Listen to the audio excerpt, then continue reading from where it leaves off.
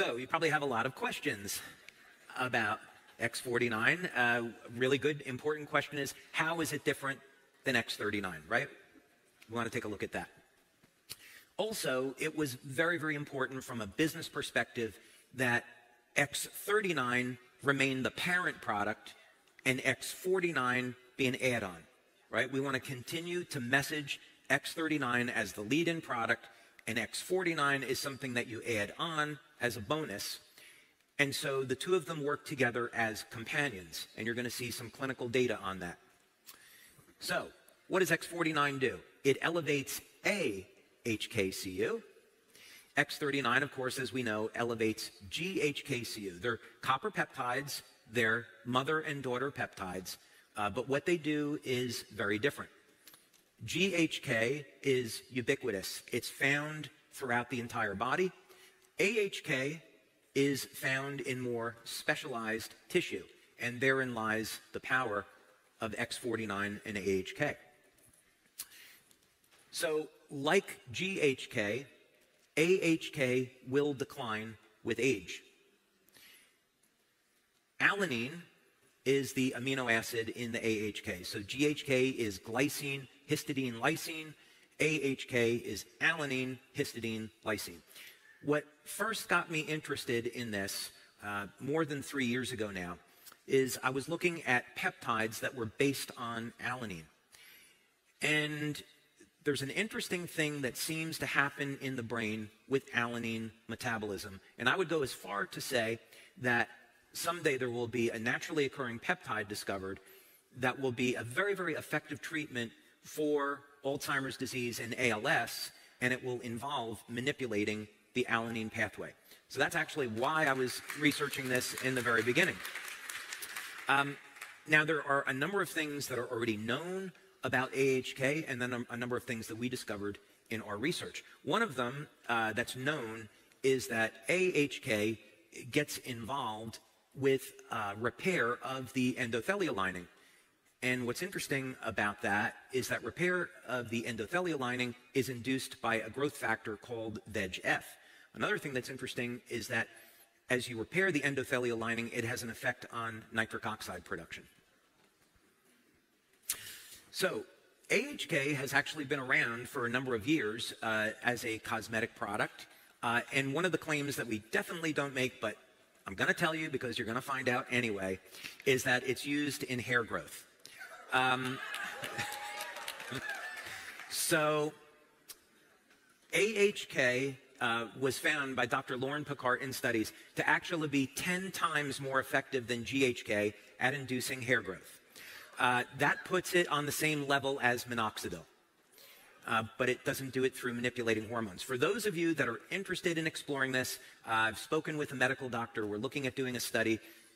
Hair growth is a medical claim. We're not claiming hair growth. We haven't done a study on this. For those of you that are so interested, the recommendation from this doctor would be to go for microneedling to open up the pores, and then you can see if anything happens after that. Okay. So our own research into AHK has been almost entirely focused on what type of claims that we're allowed to make. So the patches in the United States are in the general wellness category. So that means that we can't make any medical claims. It has to be things like improving energy, improving the quality of sleep, improving overall lifestyle and health, supporting a healthy lifestyle, and a number of fitness claims. Fitness claims, notably, fit in very well with general wellness. So in our clinical studies, to support the product launch, we've looked at claims that can support fitness. But the properties of AHK do go beyond that. X49 only versus the combination of the two. We saw on the number of calories burned, over a 90% improvement. Now, we have a piece of technology that we purchased just for these studies that does a full body scan. And I'm going to show you an image from the study so you can see how that translates into change in body shape in 2 months. Bike top speed increased by 27% versus 22% with the combination. The distance that was traveled was also increased by the combination of the two, or X49 only. Now, we were speaking about health of the heart. There's a relaxation response that occurs with using both X39 and X49. There's an improvement in endothelial function, and this translates into not only a decrease in the pulse rate, but a change and improvement in blood pressure. So here we see just using X49 only versus the combination of two, the pulse rate comes down. So what our data is showing is that both X39 and X49 have an effect on our overall body, but what they do is they work in different ways at improving health. X49, mostly in this example, is focusing on our muscle mass. And as a result of getting an increase in lean muscle, we also see corresponding decrease in body fat. And this is not a fat-burning mechanism per se that we would usually think of. So after 2 months of using X49, people find out not only have they gained more strength, stamina, and lean muscle, but the amount of body fat also reduces. Okay, so here's one of the images from the study. This is a fellow that is 74, and I want you to take a look at a couple of the points here. The most important one is the health risk. You can look at the body fat percentage where we started out at 37.5, which is not so good. But what this equipment does is it calculates risk for things like cardiovascular disease, and then it just puts it into a simple percentage. So at this body fat relative to muscle mass, he's 53% higher than ideal in body composition.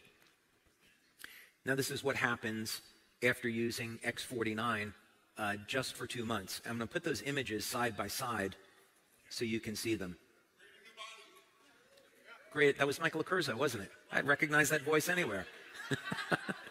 Okay, so at age 74, not only was he able to get a reduction in body fat, but look what happened with the health risk now. 53% to 20%. So this is very much in keeping with the goals of the company. We want to not only improve people's overall body shape, but improve their health. That's ultimately the goal.